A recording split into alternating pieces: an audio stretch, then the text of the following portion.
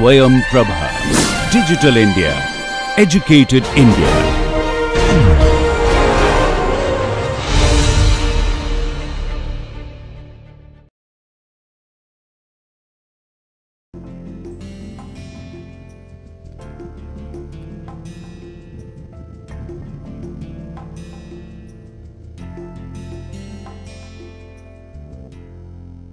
In the next few lectures, I will be discussing on solidification and casting of steel. Under this, we will be discussing principles of solidification, then casting processes, and then final finishing operations. So, as such, first we start with the principles of solidification. Liquid steel is tapped from primary steel making vessel, then various operations have been done in secondary processing, inclusion modification, temperature control, whatever has been done. What are the principles of solidification? First, what is solidification? What is solidification?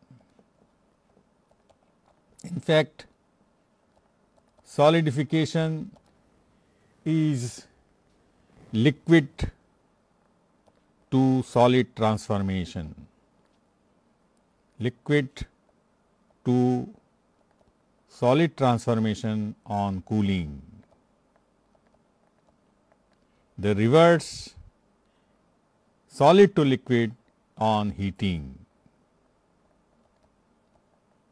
So, solidification is liquid to solid transformation which occurs when superheat and latent heat of solidification are removed. Now, here pure metals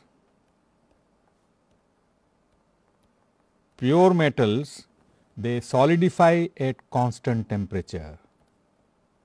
They solidify at constant temperature, as all of you know. What about alloys? Alloys, they solidify over a range of temperature. Over a range of temperature. What does it mean? This I can illustrate. For example, I take an isomorphous system. Say I take an isomorphous phase diagram consists of A and B. Here it is say 100% A. Here it is 100% B, and I am adding here wet percent B. Then typically an isomorphous system, it looks, for example, this one. So, this is an alloy of A and B. So, if I want to consider the cooling of this particular concentration of alloy, then typically it cools, if this is the liquid plus solid, and this is the solid. So, this particular alloy of this composition, this is somewhere here temperature, then it cools along this particular path.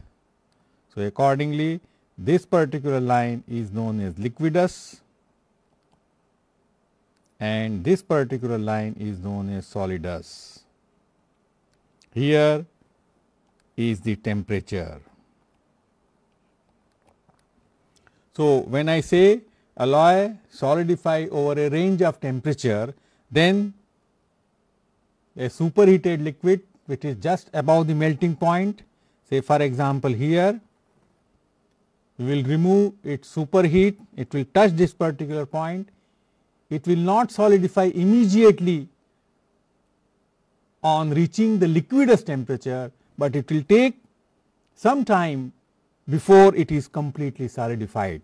So, this particular region you are seeing, this means the solidification occurs over a range of temperature, and the range of temperature consists of this is, if this is the TL, which is the liquidus temperature. So, this one is the solidus temperature. So, that is what is meant by solidification over a range of temperature. Now, on touching the liquidus line, as we cool further, what will happen? A solid will form. For example, if I consider a point at this particular region, which is the liquid and solid, that means I have cooled this alloy from this temperature to this temperature, then a solid will precipitate.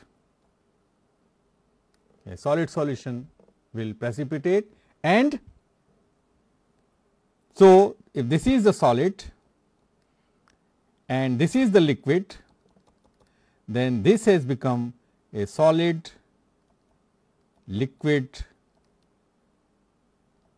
interface. So, how the solidification will proceed? It will proceed through the advancement of solid liquid interface, and as a result of this, more and more solid will form. So, it is the movement of solid liquid interface. So, now we can have either a plane front solidification,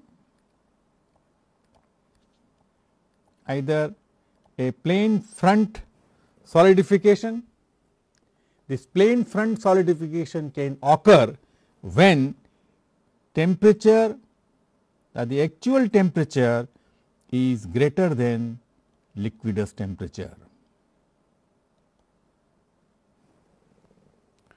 Now, this situation can occur when no segregation is involved. Due to segregation of solute, the liquid adjacent to the solid liquid interface is supercooled. How does it happen? As the liquid cools, the solid is formed. Then there is an solubility of the impurity in the solid as well as in the liquid. So, depending upon the solubility of the impurity in the solid, the excess solute will be rejected into the liquid. So, therefore, the liquid which is adjacent to the solid liquid interface will get enriched with the solute element, and this is called the phenomena of segregation. So, this type of say solidification, it occurs, which is called a dendritic solidification,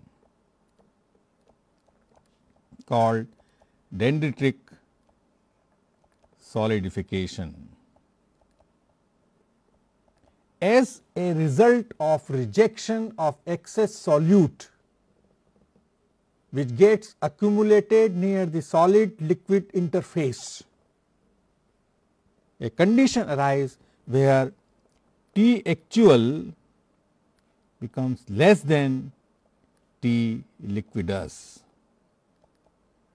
If I want to show over a diagram, for example, I take this one, this is here is the temperature,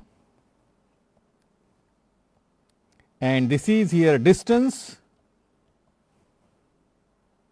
in the liquid, ahead of solidification front,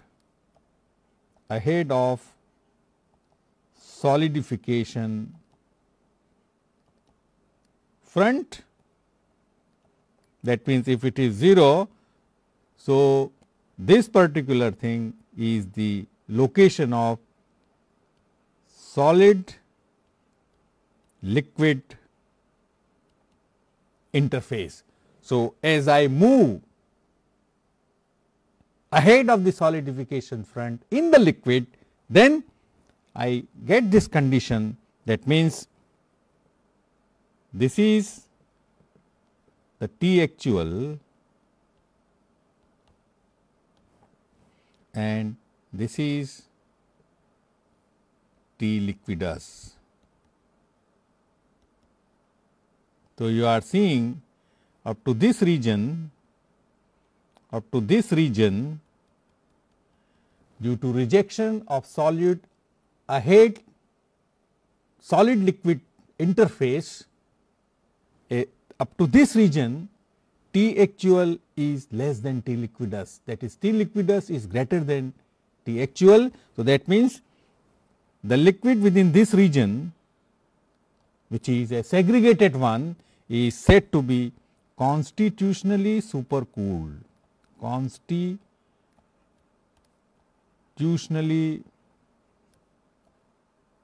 supercooled, and this constitutionally supercooled phenomena occurs because of segregation of the solute elements, and this segregation occurs because of the solubility difference between the solid and the liquid. So, the excess solute will be rejected by the solid and the impurity will concentrate near the solid liquid interface in the liquid. So, on account of that, in that particular region up to which the segregated portion is there, the liquid is said to be supercooled, and this particular zone is also called mushy zone.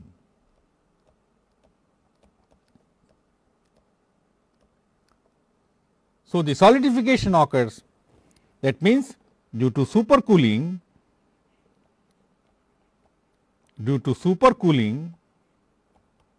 what has happened? Formation of cells at the interface takes place.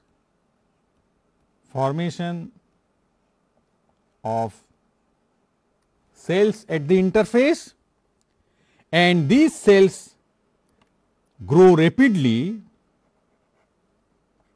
These cells grow rapidly normal to the interface in some preferred crystallographic direction at high rates of solidification.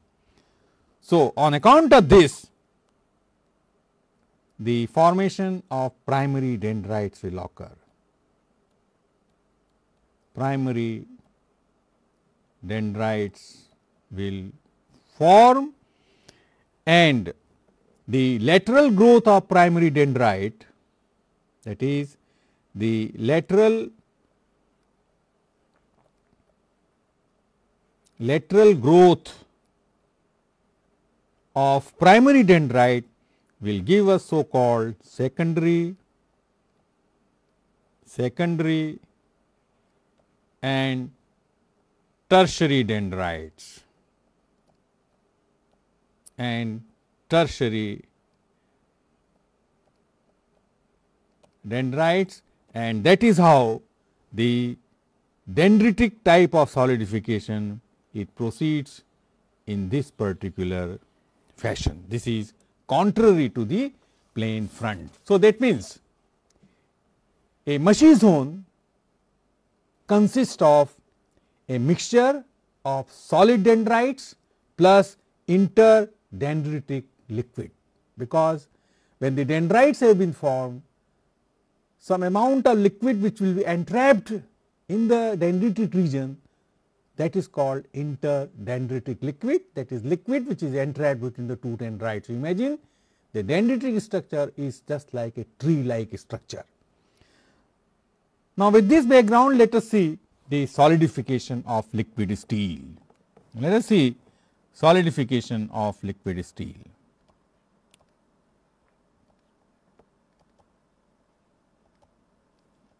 Of liquid steel. Now, steel, as all of you know, is an alloy of iron, carbon, silicon, sulfur, manganese, oxygen, hydrogen, nitrogen and inclusions. From steel making, we have seen that the liquid steel which we have produced, it contains all the impurities which I have mentioned just now. So, that means one thing is clear, it will solidify over a range of temperature. It does not solidify at a constant temperature, but it will solidify over a range of temperature. When this happens, what will happen to the impurity? On solidification, whatever solid will form, the impurity will partition between solid and liquid. So, at solid liquid equilibrium, at solid liquid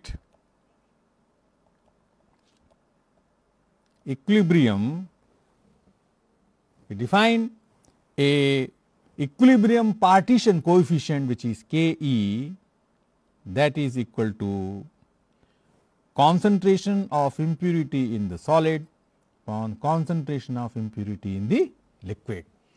So, this equilibrium partition coefficient and its value will determine the extent of segregation. Now, let us see some of the values. For example, if I take say element and value of Ke in delta iron and in gamma iron. So, I take here carbon, sulfur, phosphorus, oxygen, nitrogen and hydrogen. Here it is 0.13, 0.02, 0.13, 0.02, 0.28 and 0.32. The Ke value in gamma iron is 0.36,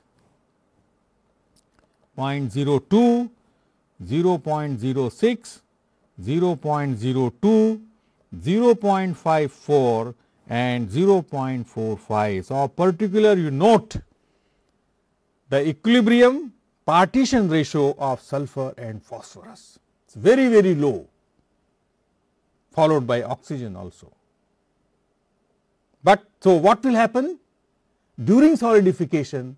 Because of a very low solubility of sulfur and phosphorus, the excess sulfur and phosphorus will be rejected into solidifying liquid, and as a result the last liquid which will solidify, it will have a higher concentration of sulfur and phosphorus, which will lead to formation of FES, as I have said in steel making when I was mentioning that it is very important to control the impurity like sulfur and phosphorus. Now, you can correlate it why it is so important.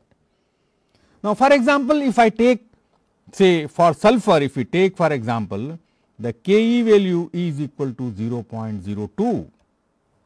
So, Cs that is equal to 0.02 L. So, you can 0.02 Cl. So, you can imagine the concentration or the solubility of sulfur in solid steel is very, very low. Now, so that means excess sulfur will be rejected adjacent to the solid. Now, say one can obtain the equilibrium solidification condition.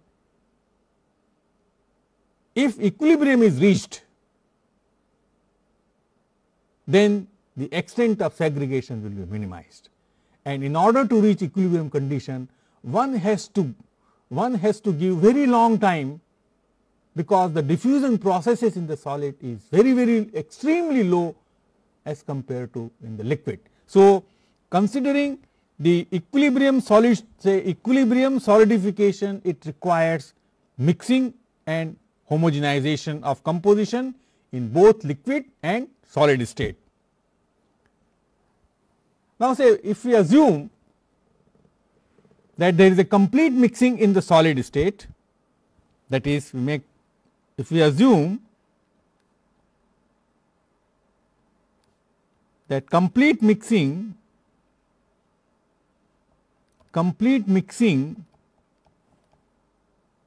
in liquid stage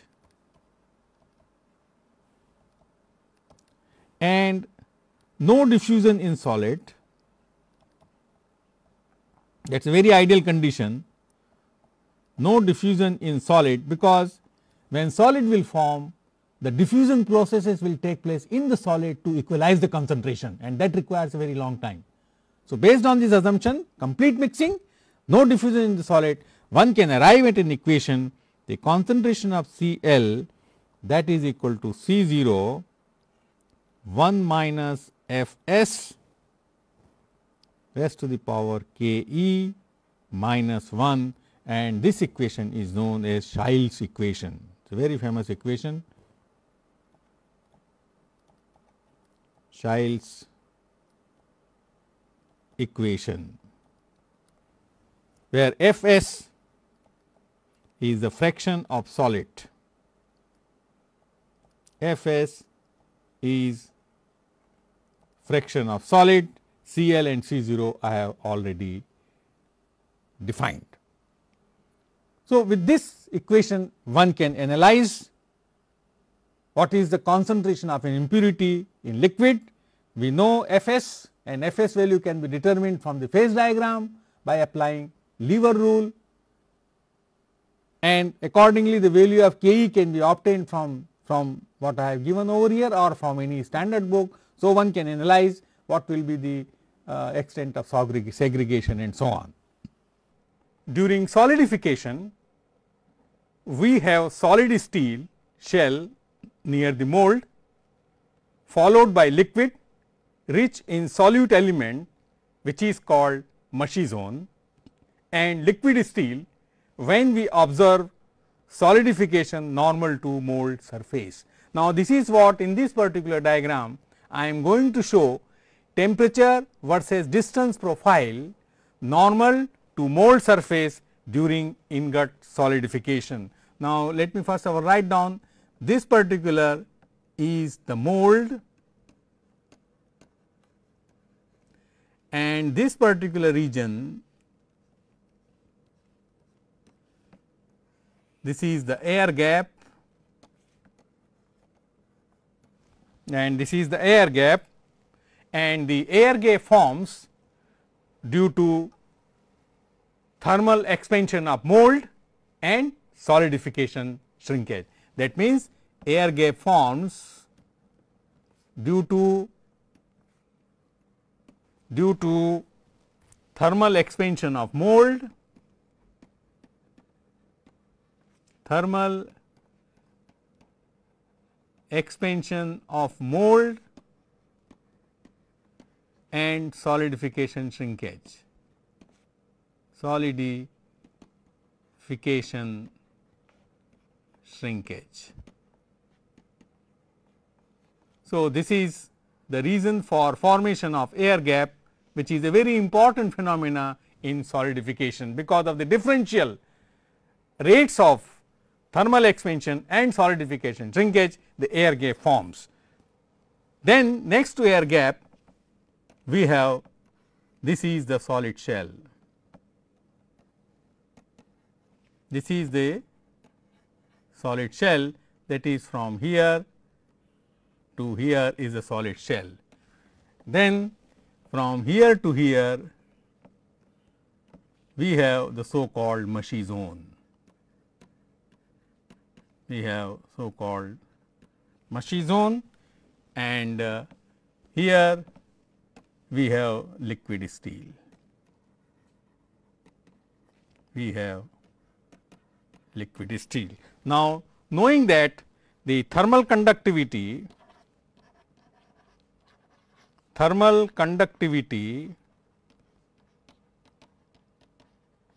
of mushy zone is smaller than thermal conductivity of steel. Thermal conductivity of steel,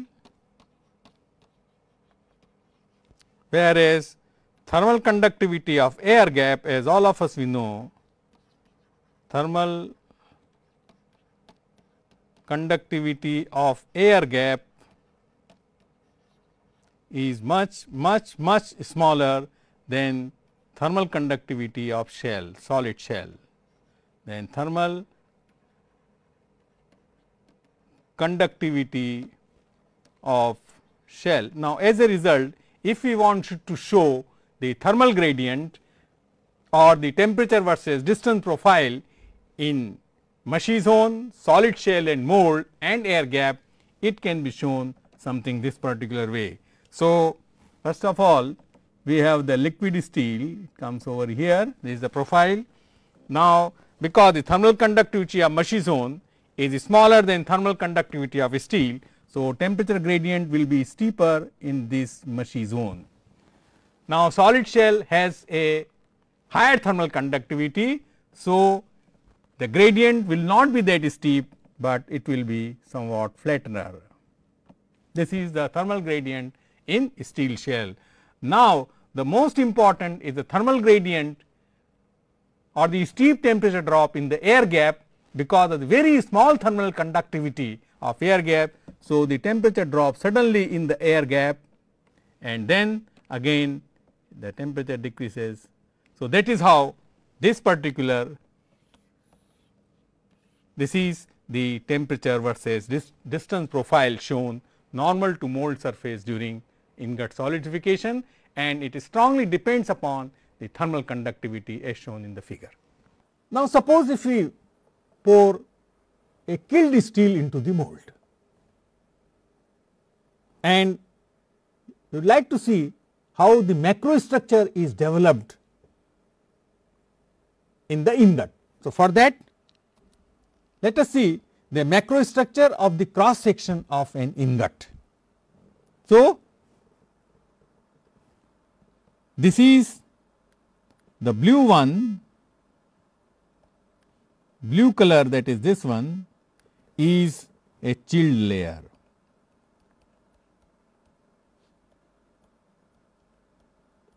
Is a chilled layer. Mold is water cooled. As we pour the liquid which is in contact with the surface of the mold, it gets immediately chilled. So, as such we have the chilled layer. Then I have said that because of the segregation, a mushy zone will form, and in the mushy zone, which consists of dendrites and interdendritic liquid. So, this will be so called columnar zones, which also consists of dendrites. In the central portion, we have a central zone, which consists of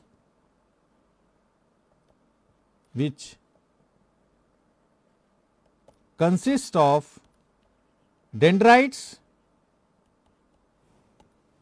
but they are randomly oriented, and we call dendrites which are randomly oriented,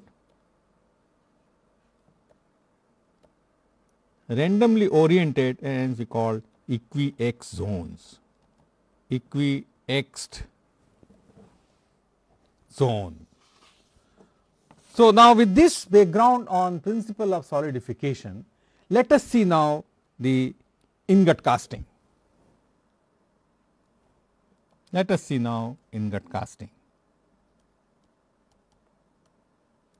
The first in the casting process. Now, ingot casting is done in cast iron mold. It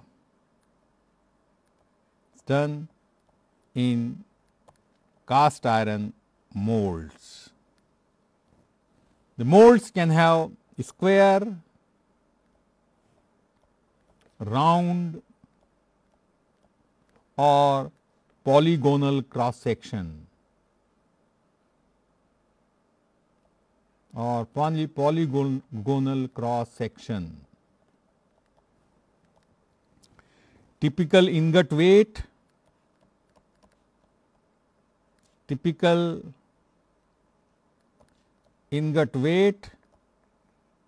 it varies. I mean, for rolling 5 to 20 tons, whereas for forging huge size, that is from few hundred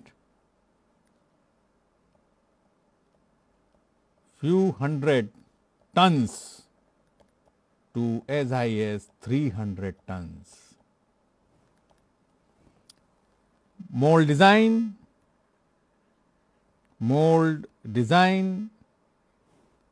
two design, one narrow end up,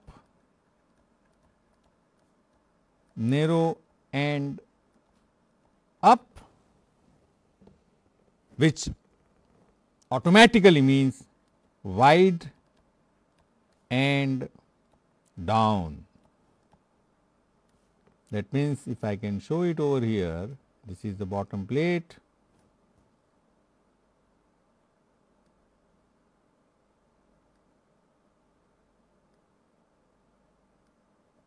this is the narrow end up or wide end down. Second design is narrow end down,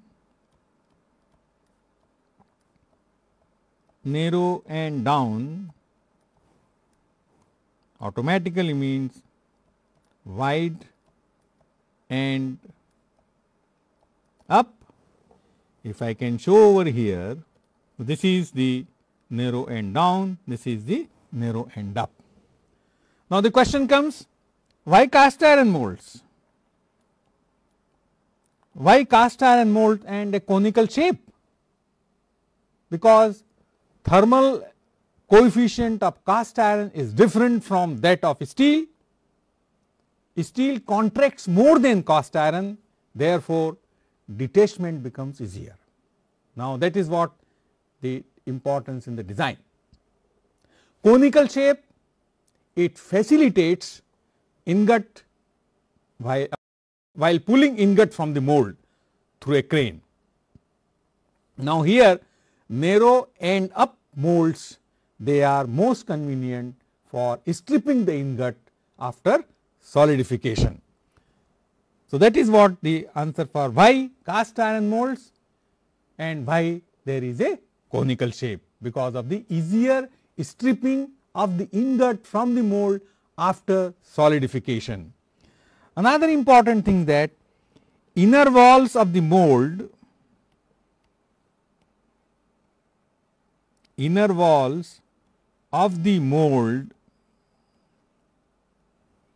are coated, they are coated by tar oblique fine carbon. Again, the question is why?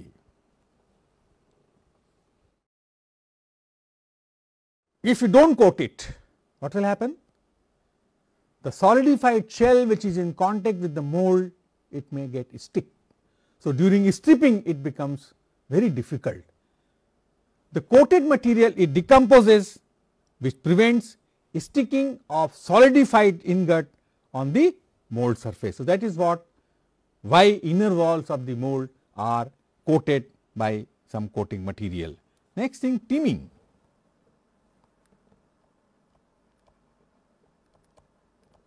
Teaming, how the liquid steel is teamed in the ingot. One can have top pouring,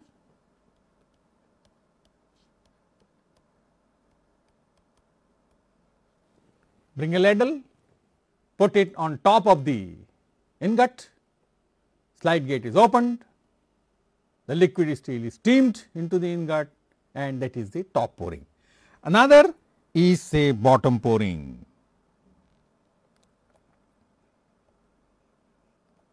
Another is the bottom pouring.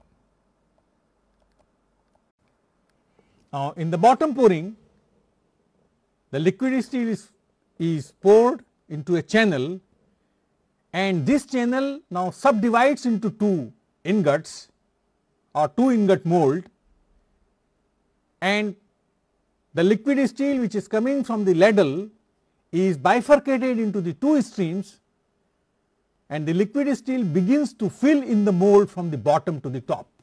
That is what the bottom pouring consists of. Now, another important thing is the classification of steel ingots. You know, we can produce different types of steel which are classified based on the oxygen content of the steel or based on the oxygen killing. So, as such we have three different types of ingot that are being produced. I measure three types of. One is the killed steel, second is the semi killed steel, and third is the rimming steel. For orientation I will put killed steel as A, semi killed steel is B, and C is the rimming steel. Between semi killed and rimming steel, that is between B and C, some different type of ingot can also be produced, which will depend upon the rimming action, that I will tell you what does it mean. So, first of all, let us concentrate on the killed steel. The structure or the macro structure I have shown. This is the ingot, which is the top of the mold, this is the bottom of the mold, and because of the contraction of the steel, in case of killed steel, a pipe formation occurs.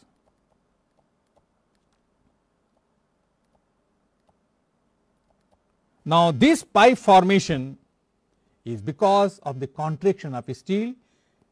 The steel which will be last to solidify, the amount of steel is not sufficient to meet the contraction which has occurred during solidification. Hence, the topmost part of the ingot has a pipe or a shrinkage cavity which has to be scarfed during processing. So, this is about the macro structure of killed steel. Now, in semi killed steel, the steel is not killed completely. Part of the oxygen is left over.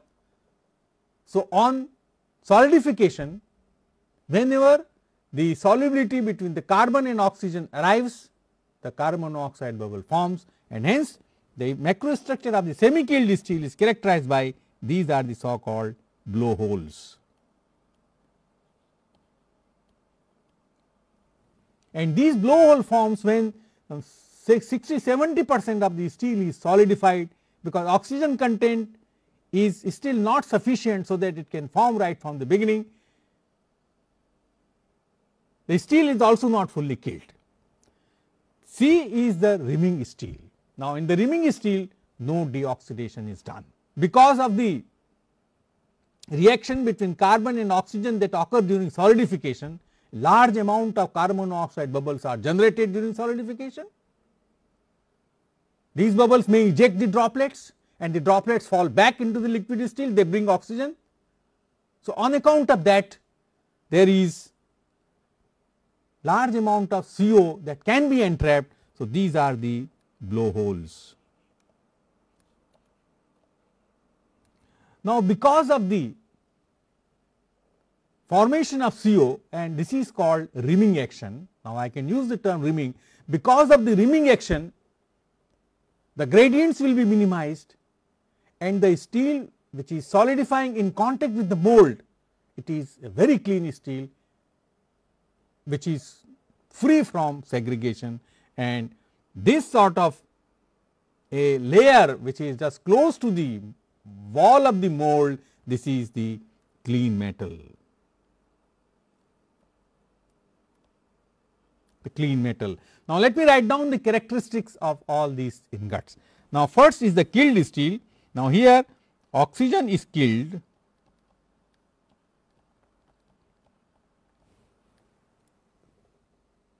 how it is killed? By aluminum. So, killed steel, as you recall from deoxidation, is done by aluminum, and killed steel is used, or killed steel ingots are used when first homogeneous structure is required in finished steel. Homogeneous structure is required in finished steel. That is the number one.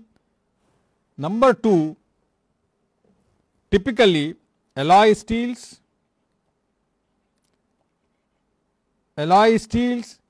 forging grade steels,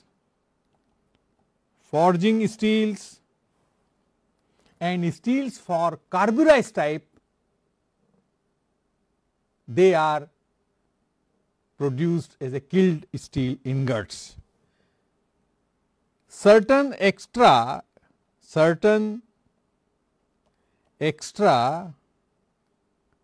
deep drawing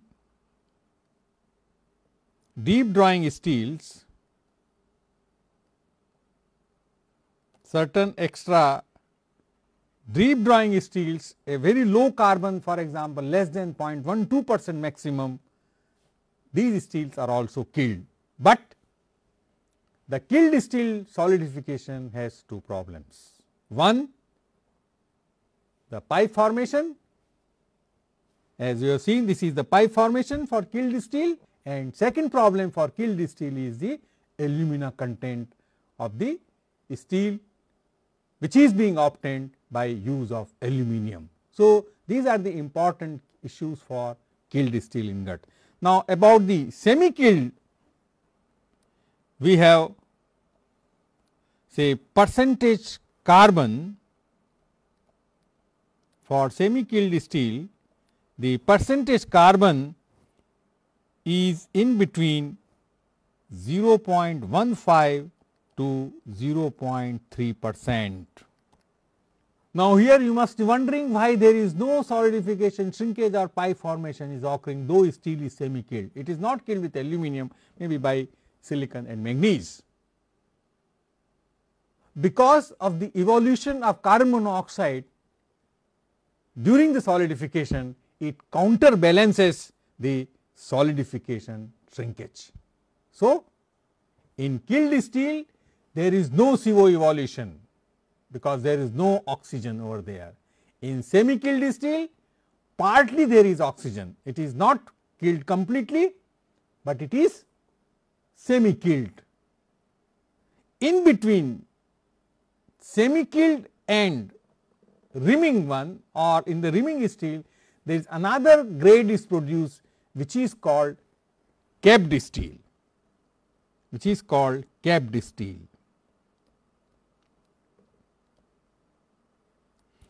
In the capped steel, it is the variation of rimming steel practice. The rimming action is allowed to begin in the beginning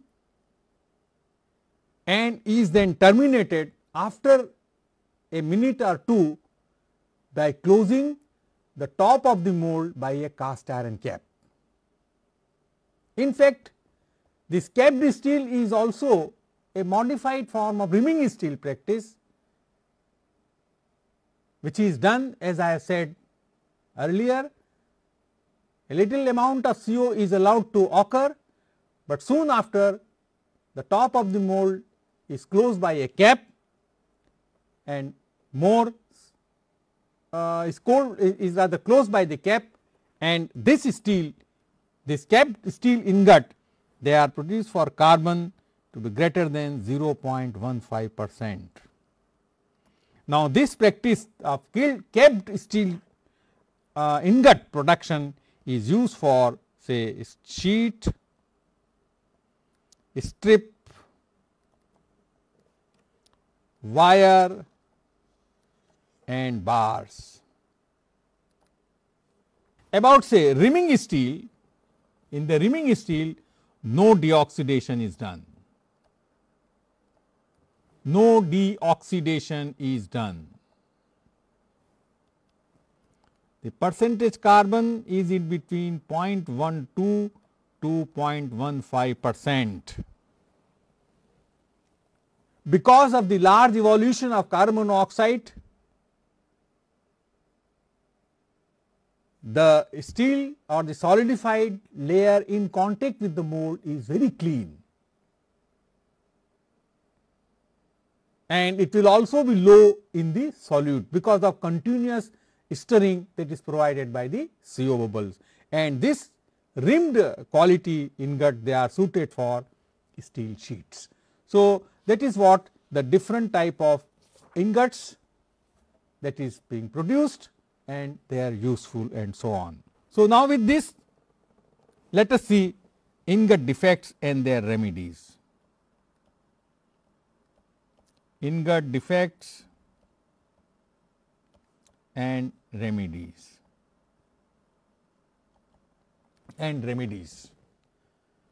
Now, the first ingot defect is pipe.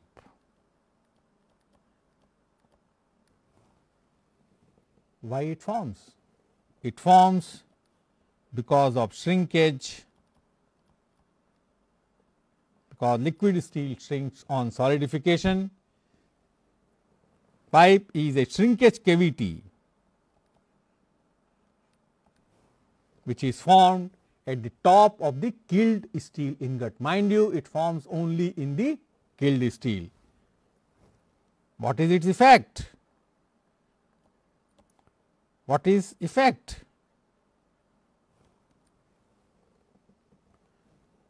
During reheating, oxidation and formation of oxide, oxidation and formation of oxide scale, what will it do? It will prevent welding during hot rolling, because when you hot roll it, oxide scale is very brittle. So, the welding will not occur. Hence, pipe portion of the killed steel ingot has to be rejected. How to eliminate?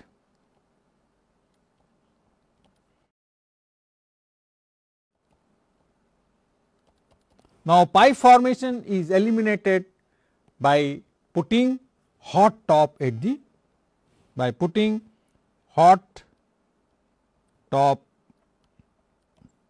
at mold top. So, what is hot top? The hot top keeps the ingot top hot and molten for a longer period. As a result, liquid steel from top compensates the shrinkage which has occurred during solidification. So, that is what in fact hot top is.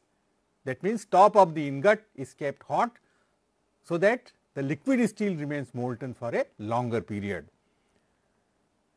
Sometimes use of insulating and exothermic materials on the top of ingot further ensures availability of hot metal at the ingot top.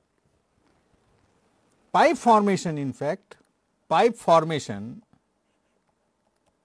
which occurs due to shrinkage of liquid steel on solidification, it can be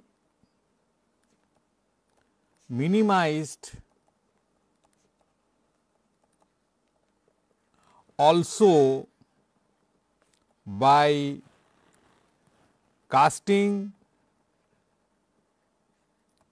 in wide and up molds. That means, there are two ways in which it can be done. One way by hot top, another way is to casting in wide end up molds.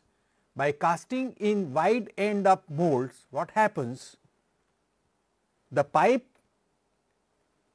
though it will form, or the shrinkage cavity will form, but it will form at the top, it is shallow and wider in nature. So, I show you by way of a sketch. In the figure A, a narrow end up mold is used for casting. So, you see this is the ingot top, and because of the solidification shrinkage, the pipe formation extended deep into the ingot, and this is in fact the primary pipe,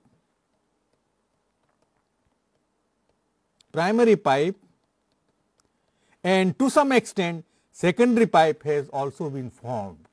Now, if I take wide end up mold, in the wide end up mold you can see this is now the pipe formation, and pipe formation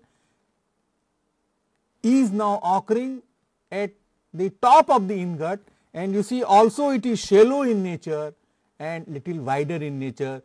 So, you can use more amount of ingot as compared to when casting is done in narrow end up.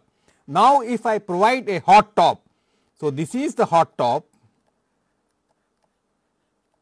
may have exothermic mixture or whatever way, this is the hot top. Now, the level of skill is ingot is same here as well as here. So, now you see if I provide hot top with the wide end up mold, and if I cast it, what will happen? The pipe formation, it goes in the hot top and the entire ingot remains free from solidification shrinkage. That is how the solidification shrinkage is eliminated. Next defects we will discuss in the next lecture.